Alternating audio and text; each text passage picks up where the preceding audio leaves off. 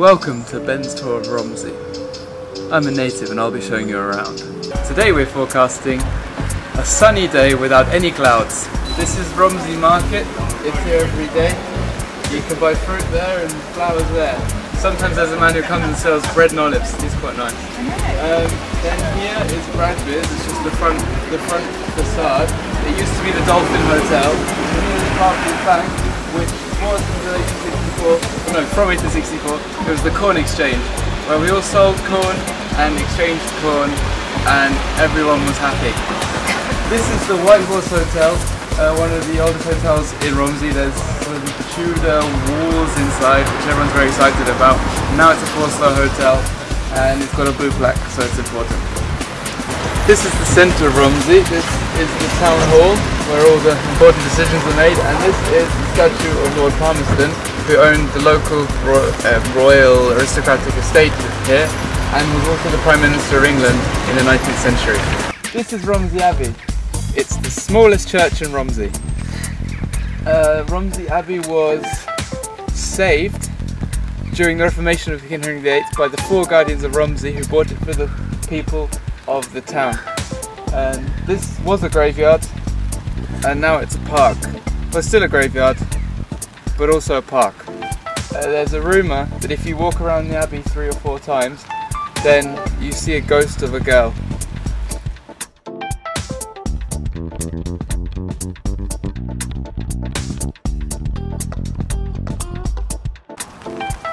She's real. But she wouldn't agree to be filmed. Not so much of a big deal. She wasn't exactly a 10 out of 10. Here is King John's house. It was a hunting lodge King John built around 1250. No one's quite sure how many times he came here, or if he even came here, but it's still King John's hunting lodge.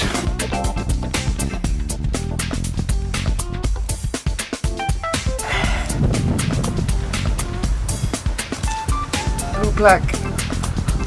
Blue plaque. This was a convent with a room of miracles and apparently the Virgin Mary. Now it's broken. Here is the salmon leap. In years gone by, about 30 years ago, there used to be so many salmon here swimming upriver that you could see them all jumping out of the water and you could even pick them up.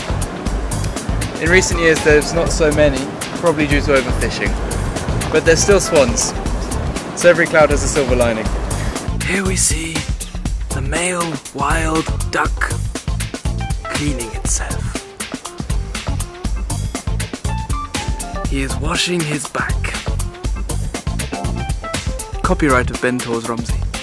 Here is the house of the world-renowned chef Gordon Ramsay, or his sister. He swears a lot. Bloody nice house. This is a thistle. Thistle. Very good, Monica. Thank you. And what colour is this? Red. Papaya. Red. Okay. And what are these? Hair. Hair. Okay. Today it's raining. In England we have lots of terms for rain. This kind of rain is called drizzle. Otherwise we have heavy rain, or light rain, or showers, or when it's really, really heavy rain, it's raining cats and dogs.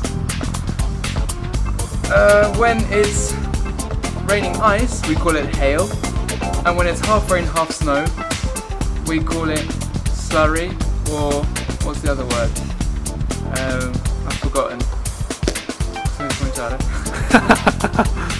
The weather in England is so terrible, according to the Daily Mail, because the jet streams move. Normally it passes north of England, and now it's passing south of England, so Europe's nice and hot and we're nice and rainy. The end.